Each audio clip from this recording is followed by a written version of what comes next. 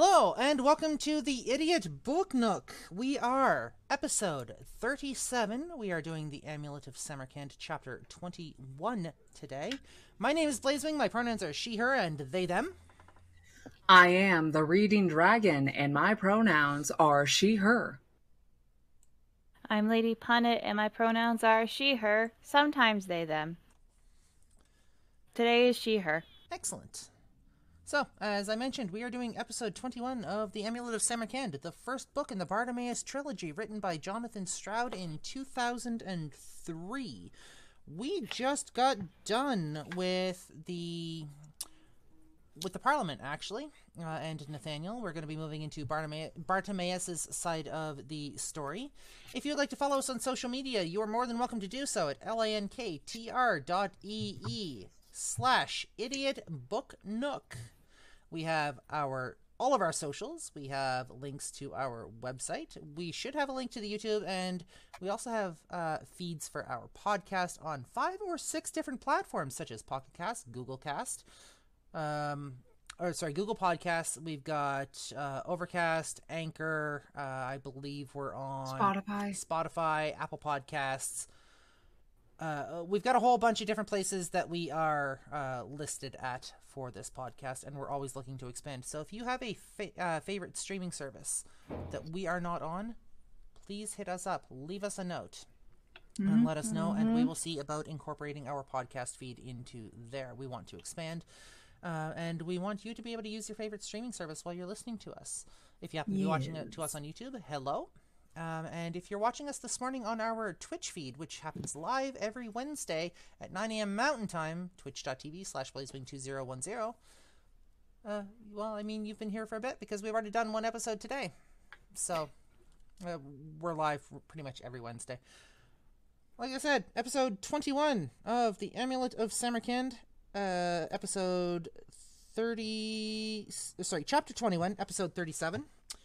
And narrator, would you please take it away? Let me get my glasses off real quick. There we go. The Bartimaeus Trilogy, Book 1, The Amulet of Samarkand. Written by Jonathan Stroud. Narrated by the Reading Dragon. Voice acted by the Reading Dragon, Blazewing 2010, and Lady Punnet. Chapter 21, Bartimaeus. The darkness cloaking my mind lifted. Instantly, I was as alert as ever. Crystal sharp in all my perceptions, a coiled spring ready to explode into action. It was time to escape. Except it wasn't. My mind works on several levels at once. That it does. I've been known to make pleasant small talk while framing words of a spell and assessing various escape routes at the same time. This sort of thing regularly comes in handy. But right then, I didn't need more than one cognitive level to tell me that escape was wholly out of the question. I was in big trouble. Several conscious levels, that is. By and large, humans can only manage one conscious level, with a couple more or less unconscious ones meddling along underneath. Think of it this way. I could read a book with 4 different stories typed one on top of the other and take them all in with the same sweep of my eye. The best I can do for you is footnotes. Yes. I feel called out. Oh, you're not the only one. Like, rude, Bartimaeus. Sorry, we can't read 4 stories at the same time and understand what's going on. Yeah. Unless you're like... That sounds like ADHD hell. Yeah, I mean... Yeah... Fuck. But first things first. One thing I could do was look good. The moment I awoke, I realized that my form had slipped while I had been out. My falcon form had deteriorized deteriorated. That's the word I'm trying to read here. My falcon form had deteriorated into a thick, oily vapor that sloshed back and forth in midair, as if pulled by a miniature tide. This substance was, in fact, the nearest I could get to revealing my pure essence while enslaved on Earth. But despite its noble nature, it wasn't wholly fetching. I thus quickly changed myself into the semblance of a slender human female, draped in a simple tunic, before adding a couple of small horns on her scalp, for the heck of it. Footnote 2. Essence, the fundamental essential being of a spirit such as myself, wherein my identity and nature are contained in your world. We are forced to incorporate our essence into some sort of physical form. In the other place where we come from, our essence intermingles freely and chaotically. Footnote 3. In fact, it had the appearance and odor of dirty, washing up water. Ew. Ew. It's quite gross indeed. Shut up, Bartimaeus. Go back to your monologuing. Yeah. Oh, hush. I am king of fourth wall breaking in this book. Uh-huh. That's why you're the only one that gets footnotes. Exactly. But, unlike a goldfish, I had a good memory. I could remember what had happened. Well, with this done, you're off track, Bartimaeus. Get back on track. What? With this done, I appraised my surroundings with a jaundiced... Oh, Jesus. I accidentally skipped a few pages. What the hell? Shouldn't have been a few pages. Should have only been a couple of paragraphs. Oh, because... Yeah, no. Did you lose pages? Are you missing? No, I missed paragraphs. Shit. No, because I was following along with the footnotes and then turned the page after the footnote. I'm sorry. Fuck! Okay, there we go. With this done, I appraised my surroundings with a jaundiced eye. I was standing on top of a small stone plinth, or pillar, which rose about 2 meters high from the middle of a flagstoned floor. On the first plane, my view was clear in all directions, but on the second to seventh, it was blocked by something nasty. A small energy sphere of considerable power. This was made up of thin, white, crisscrossing lines of force that expanded out from the top of the pillar beside my slender feet and met again over my delicate head. I didn't have to touch the lines to know that if I did so, they would cause me unbearable pain and hurl me back. There was no opening, no weak point, no weak spot in my prison. I could not get out. I was stuck inside the sphere like some dumb goldfish in a bowl. But, unlike a goldfish, I had a good memory. I could remember what had happened after I busted out of Sholto's shop. The silver snare falling on me, the Ifrit's red-hot hooves melting the pavement stones, the smell of rosemary and garlic throttling me fast as a murderer's hands until my unconsciousness fled. The outrage of it! Me, Bartimaeus, spark out on a London street! But there was time for anger later. Now, I had to keep calm. Look for a chance. Beyond the surface of my sphere was a sizable chamber of some antiquity.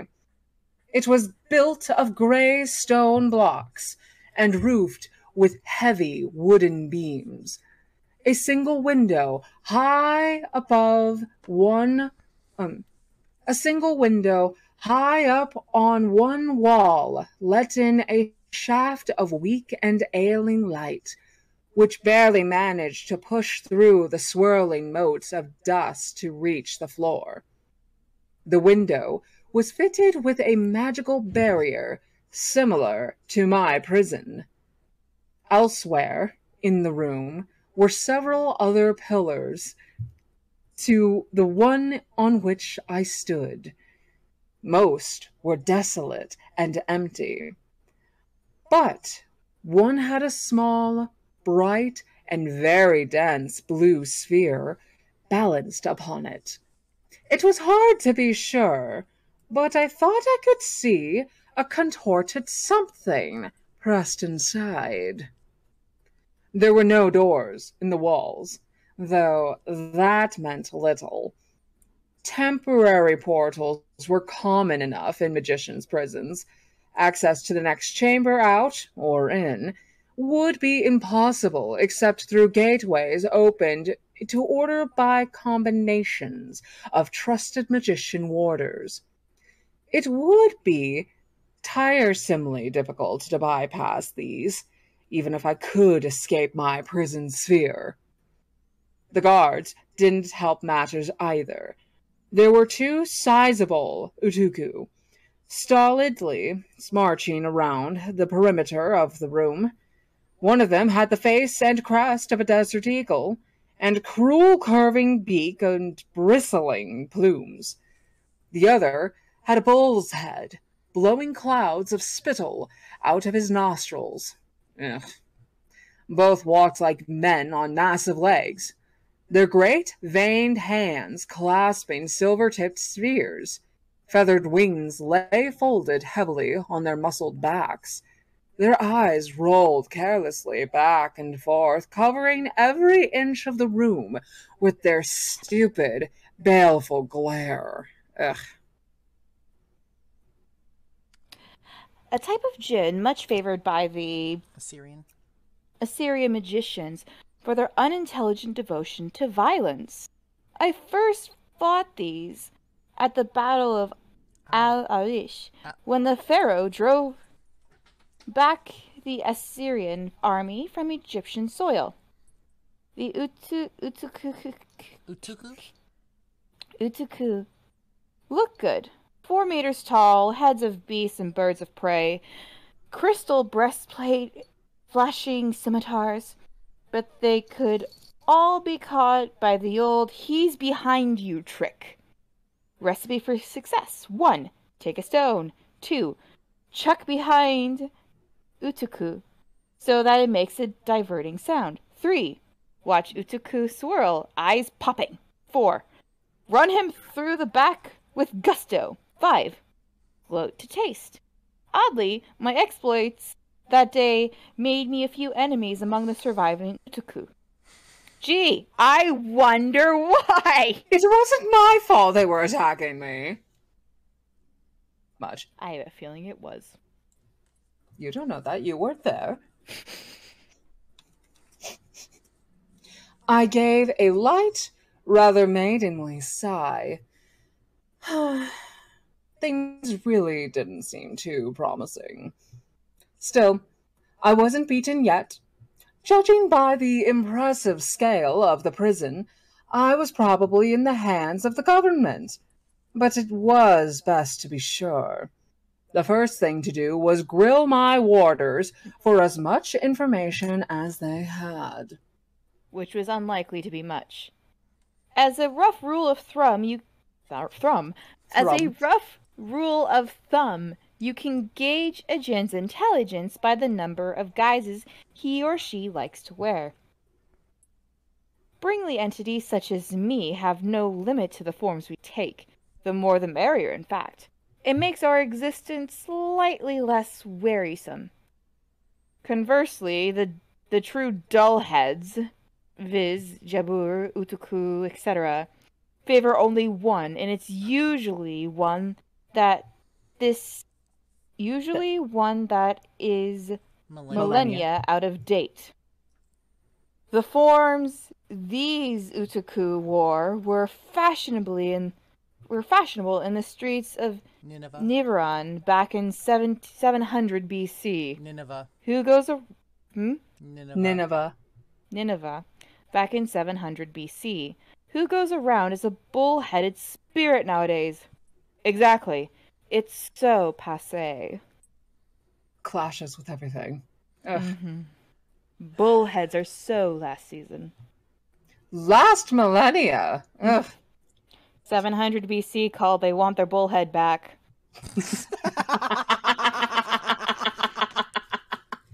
Oh, God. Bartimaeus, if you would, please. All right, hold on a second. I just need to clip that bit. There we go. And we're going to pause. There we go. Yep. Oh, God dang it. I paused it. Damn it. There we go. There we go. I gave a slightly insolent whistle. The nearest Utuku, the eagle-headed one, looked across, jerking his spear in my direction. I smiled winsomely. Hello there. The Utuku hissed like a serpent, showing his sharp, red bird's tongue. He approached, still feigning toughly with the spear. Steady with that thing, I said. It's always more impressive to hold a weapon still. You look as if you're trying to skewer a marshmallow with a toasting fork. Eaglebeak came close. His feet were on the ground, 2 meters below me. But even so, he was easily tall enough to look me in the eye. He was careful not to get too near to the glowing wall of my spear. Speak out of turn again. Just keep going. The Utuku said. And I'll prick you full of holes. He pointed to the tip of his spear. Silver this is. I could pass through your spear easy and prick you good if you don't shut up. Oh, point already taken. I brushed a loop of hair back from my brow. I can see I'm at your mercy. That's right. The Utuku made to go off, but a lonely thought had somehow made it into the wasteland of his mind. Here. He added. My colleague. He indicated Bullhead, who was watching us from a distance with his little red eyes. He says he's seen you somewhere before. I don't think so. A long time ago. Only you looked different. He says he smelled you, certain. Only he can't think when. He may be right. I've been around a fair time. I have a bad memory for faces, I'm afraid. I can't help him. Where are we now exactly? I was trying to change the subject here, uncomfortably aware that the conversation might shortly get around to the Battle of Al-Arish, if Bullhead was the survivor, and he learned my name. The Utuku's crest tipped back a little as he considered my question. No harm your knowing that, he said at last. We're in the tower. The Tower of London. He spoke this with considerable relish, banging the base of his spear on the flagstones to emphasize each word.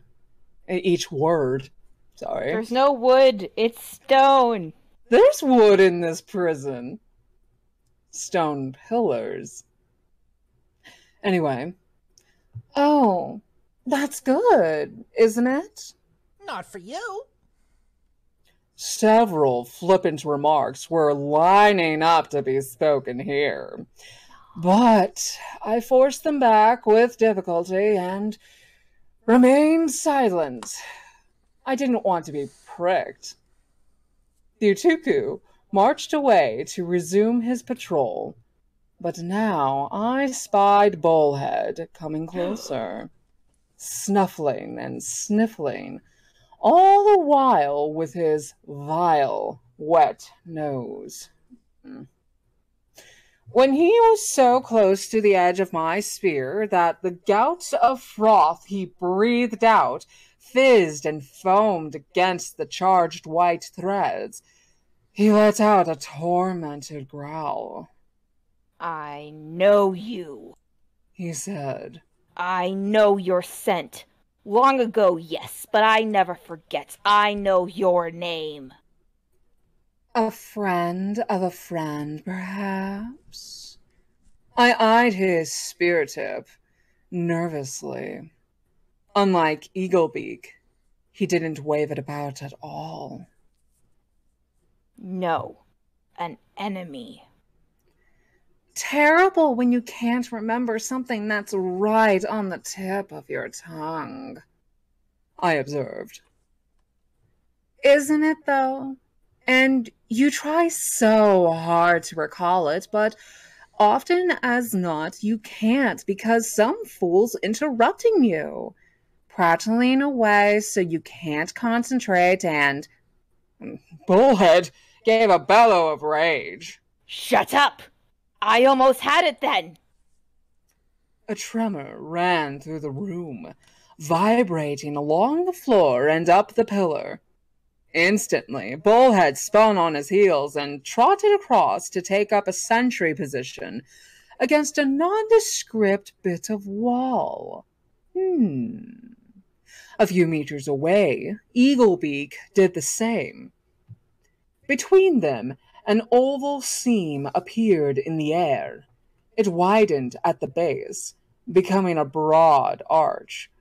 Within the arch was a blackness, and from this, two figures emerged, slowly gathering color and dimension as they forced their way out of the treacly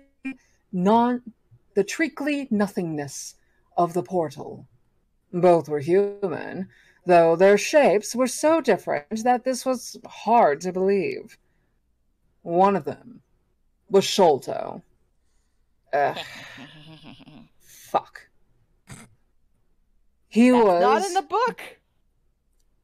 It is now. He was as round as ever, by the way, but hobbling nicely, as if every muscle pained him. I was pleased to see, too, that his what was it? Plasm firm. Oh. You mean plasm firing? Or plasm firing, yes. Yeah. I was pleased to see, too, that his plasm firing walking stick had been swapped for a pair of very ordinary crutches. His face looked as though an elephant had just got up from it, and I swear his monocle had sticky tape on its rim. One eye was black and closed. I allowed myself a smile. Despite my predicament, there were still a few things left in life to enjoy. Sholto's bruised immensity made the woman alongside him seem even thinner than she actually was. A stooping heron from a creature, she was dressed in a gray top and a long black skirt, with straight white hair cropped short abruptly behind her ears. Her face was all cheekbones and eyes, and entirely colorless. Even her eyes were washed out, two dull marbles the color of rainwater sitting in her head. Long-nailed fingers, like scalpels, jutted from her frilly sleeves. She carried the odor of authority and danger. The Utuku clicked their heels and saluted as she passed, and with a snap of her two sharp nails, The portal behind her closed into nothing. Trapped in my sphere, I watched them approach, thin and fat, stooped and limping. All the while, behind its monocle, Sholto's good eye was fixed on me. They stopped a few meters off. The woman snapped her fingers again, and, to my slight surprise, the flagstones on which they stood rose slowly into the air. The captive imps, beneath the stones, gave occasional grunts as they shouldered the burden, but otherwise it was a pretty smooth move. Hardly any wobbling. Soon the stones stopped rising, and the two magicians stood regarding me at my level. I stared back, impassive. "Woken up, have you?" the woman said. Her voice was like broken glass in an ice bucket. "Good. Then perhaps you can help us. First, your name. I won't waste time calling you Bobman. The records have been checked, and we know that identity is false. The only djinn with that name perished in the 30-Year War. Unexpectedly sharp. A coal and cold. No one can say I don't work hard describing things for you." I work my ass off for this. Appreciate it. I shrugged. I said nothing. "We want your name, your profession. We want your name, your purpose in coming to Mr. Pinchop, and everything you know about the Amulet of Samarkand. Above all, we want to know the identity of your master." I brushed my hair out of my eye and smoothed it back. My gaze wandered around the room in a bored sort of way. The woman did not become angry or impatient. Her tone remained level. "Are you going to be sensible?" she said. "You can tell us straight away or tell us later on. It is entirely up to you. Mr. Pin, by the way, does not think you will be sensible. That is why he has come. He wishes to see you and see your pain." Does he now? I gave the battered Sholto a wink. "Go on," I prompted him, with rather more cheer than I actually felt. "Give me a wink back. It's good exercise for a bruised eye." The magician bared his teeth, but did not speak. The woman made a motion, and her flagstone slid forward. "You are not in a position to be impudent, demon. Let me clarify the situation for you. This is the Tower of London, where all the enemies of the government are brought for punishment. Perhaps you have heard of this place. For 150 years, magicians and spirits of all kind have found their way here. None have left it, save at our pleasure. This chamber is protected by 3 layers of hex locks. Between each layer are vigilant battalions of Horals and Utaku, patrolling constantly. But even to reach them, you would have to leave your sphere, which is impossible. You are in the mournful sphere. It will tear your essence if you touch it. At a word of my command." She uttered a word, and the force lines on the sphere seemed to shudder and grow. "The orb will shrink a little. You can shrink too, I'm sure so. To start with, you will be able to avoid being burned and bristled. But the orb can shrink to nothing. And that you cannot do." I couldn't help glancing across at the neighboring pillar. With its densely packed blue sphere, something had been inside that orb, and its remains were in there still. The orb had shrunk until it had run out of room. It was like glimpsing a dead spider at the bottom of a dark glass bottle. The woman had followed my gaze.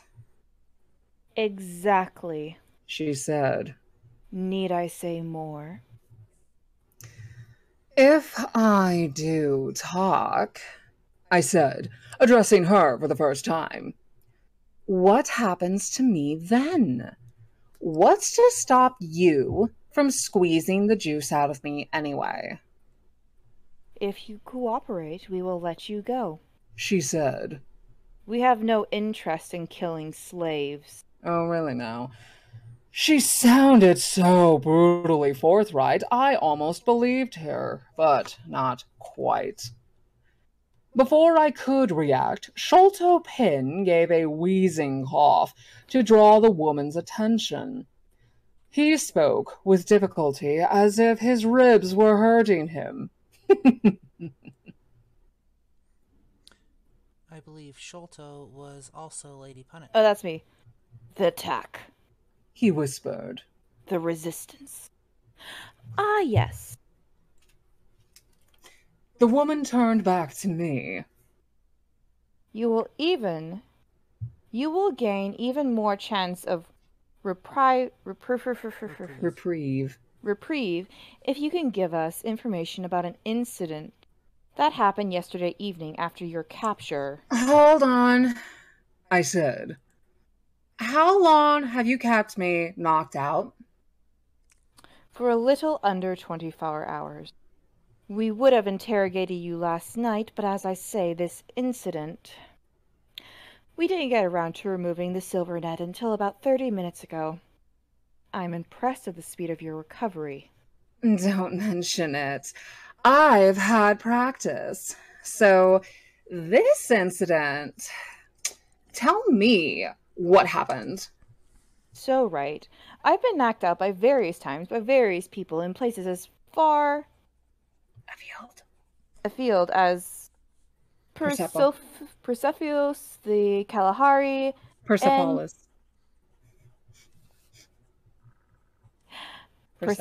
the Kalahari, and Cheapskate? Chesapeake Bay. It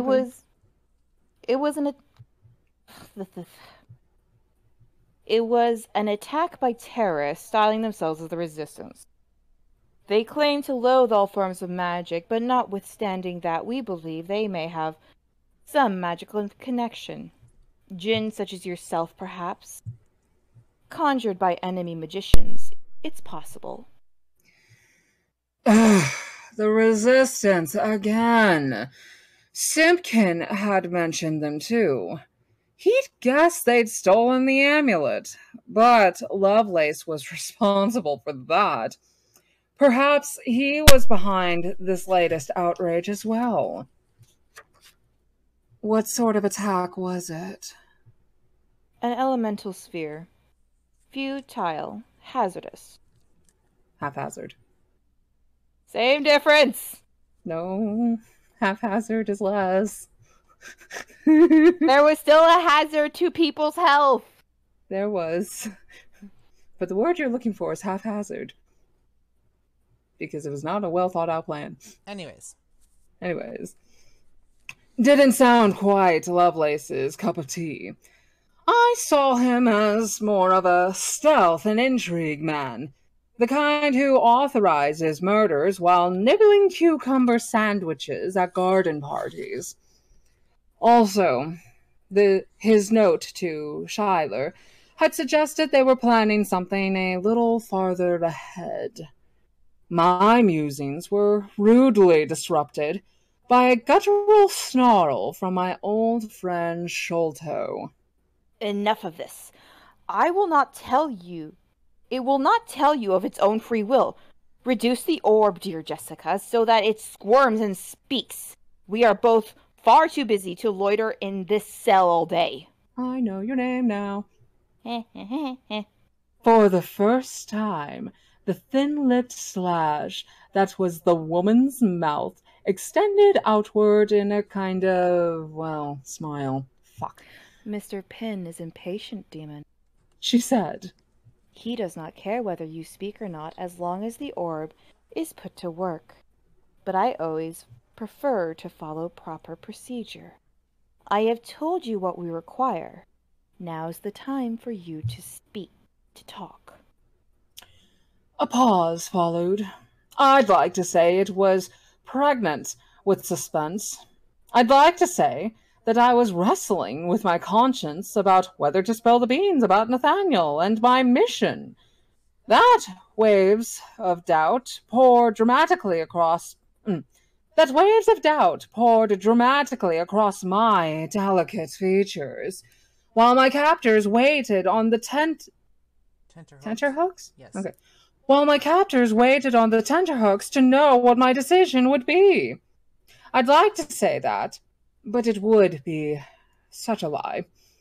So it was, in fact, a rather more laden, dreary, and desolate kind of pause, during which I tried to reconcile myself to the pain that I knew would be forthcoming. And I am scrupulously. Thank you. Scrupulously honest, as you know. Nothing would have given me greater pleasure than to stitch Nathaniel up good and proper. I'd have given them everything. Name, address, shoe size. I'd even have hazarded. That's the word I'm looking for, hazarded. I'd even have hazarded a guess about his inside leg measurement if they'd wanted it. I'd have told them about Lovelace and for Quarrel, too, and precisely where the Amulet of Samarkand was to be found. I'd have sung like a canary. There was so much to tell. But if I did so, I doomed myself. Why? Because, 1, there was a good chance they'd just squish me in the orb anyway, and 2, even if they did let me go, Nathaniel would be killed or otherwise inconvenienced, and I'd be bound for old Chalky at the bottom. Choky. Right. And I'd be bound for old Choky at the bottom of the Thames. And just the thought of all that, Rosemary, made my nose run. Thoughtful persons might at this point object that since Lovelace has stolen the amulet and was thus working against the government, it might have been worth a gamble to tell them about his crimes. Perhaps both Nathaniel and I might have been let off for services rendered. True, but unfortunately there was no knowing who else was involved with Lovelace's plot, and since Sholto Penn himself had been lunching with Lovelace the previous day, there was certainly no trusting him. All in all, the risk of coming clean far outweighed the possibility of benefits. Better a quick extinction in the orb than an infinity of misery. So I rubbed my delicate chin and waited for the inevitable to begin. Sholto grunted and looked at the woman. She tapped her watch. "Time's up," she said. "Well." And then, as if written by the hand of a bad novelist, an incredible thing happened.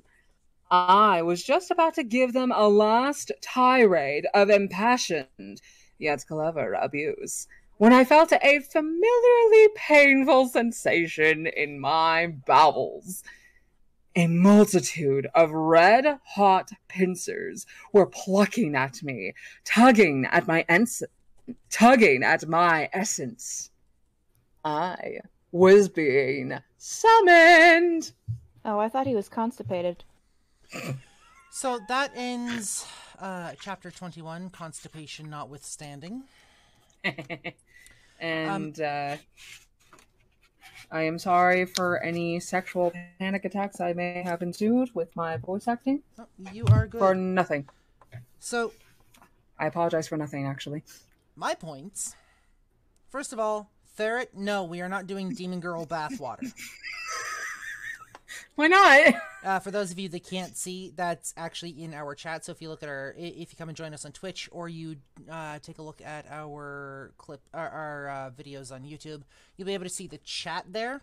And it's actually like a live scrolling of our Twitch feed chat, to which Ferret at one point suggested Demon Girl bathwater. Second, I love the attitude that you're putting into Bartimaeus' arrogant monologuing. Just that fucking attitude makes my day. 3. Well, he's an attitude-ridden bitch. 3. Towards the end, Bartimaeus going all white girl towards the end for a second. And 4. Did Jonathan Stroud just make a dig at himself? Yes.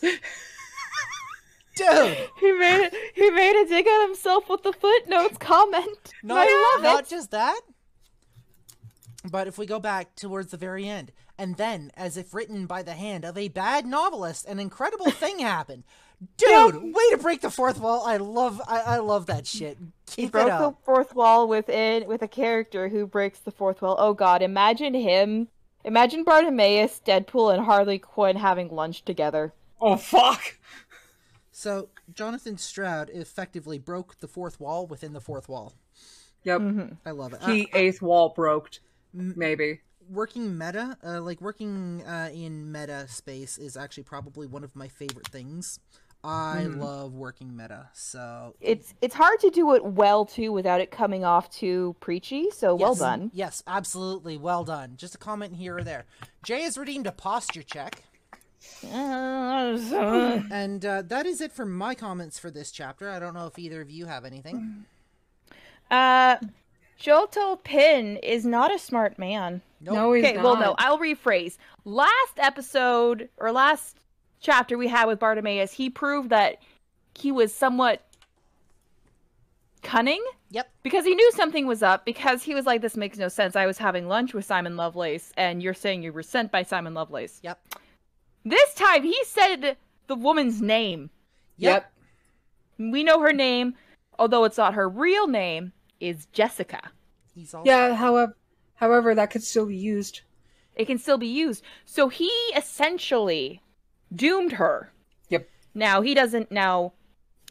Bartimaeus doesn't know her full name, but still, it's been stated that if you summon a demon, it's not good for them to know your name. Whether or not it's her real name, however, is another thing. That being said, it also has been pointed out that he is being extremely impatient, which can also lead to stupid mistakes. Yeah, He's also probably in pain. Yeah. Probably. So, yeah, it's definitely a thing. Also, finally, we have, badass magician lady. Yes, we do. Yep. No offense to all the other ladies we have had in the book thus far, who have all been proven to be competent in their own way, but none of them have been shown to be magicians thus far. So It's nice to see, yes, there is magicians who, from what we've seen, she seems to be someone of high power or high note in the ministry. Because she said, you have all of this to contend with. Within each layer of that security, there's a little army of people. And I can make this sphere shrink further and further until it is nothing at all. Yep. That is impressive. Absolutely. I am assuming that's impressive, because it sounds impressive. Jay says Smeagol. At least Smeagol. Smeagol. My precious. But, now, although we're probably going to get into it in the next chapter, it will be interesting can Bartimaeus be summoned away while he is within this sphere, or will he basically be, pulled against the wall? So they're setting it up like he's going to pop out of this sphere. That's the way Jonathan's setting it up.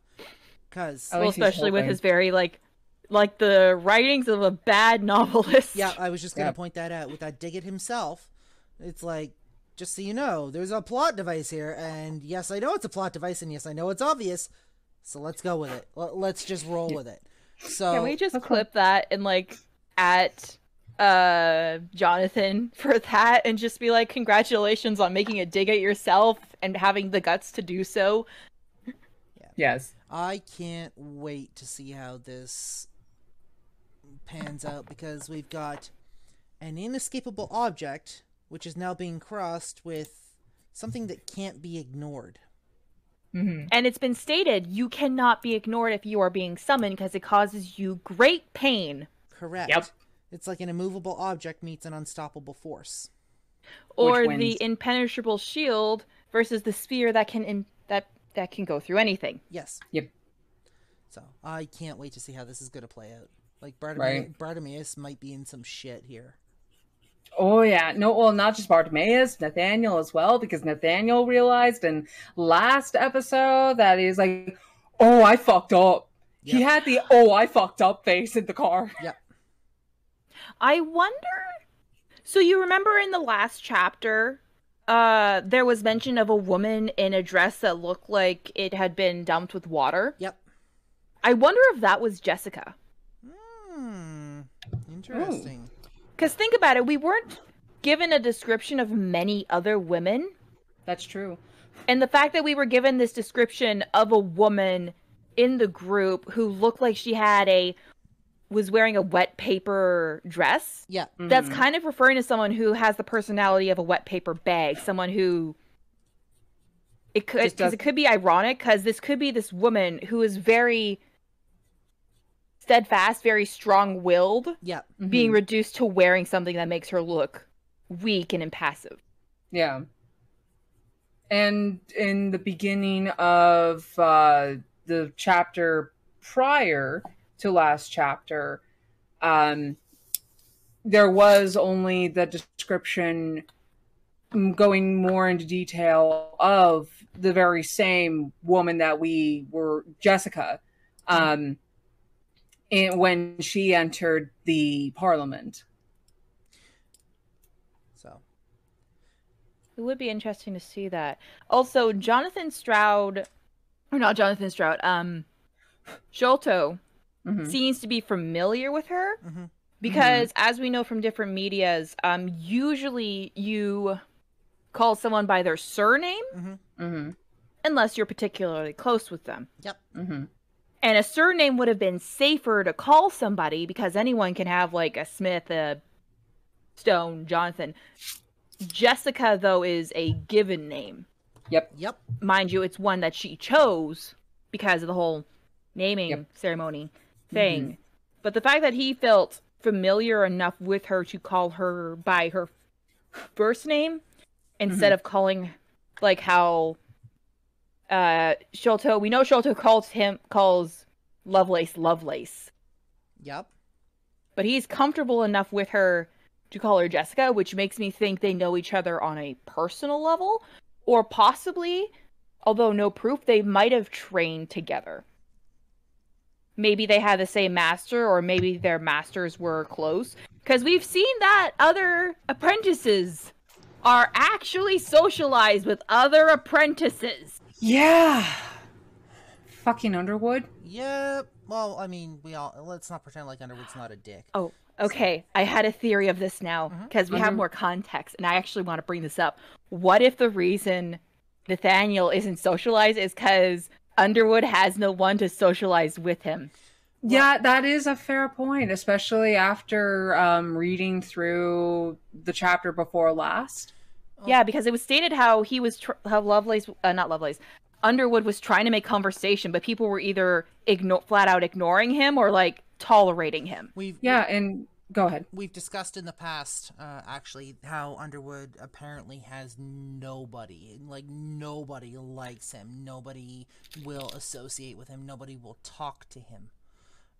Which leads to, that whole idea that Nathaniel may not have anyone to associate with on account of his master. Yeah. Like, it's even described in the chapter before last, during the meat of the event, that Underwood was pretty much kept on the outskirts of the groups that were in conversation, the social groups that he was trying to make conversation with. And Jay is asking in the Discord chat, how many chapters are we doing today? Nah.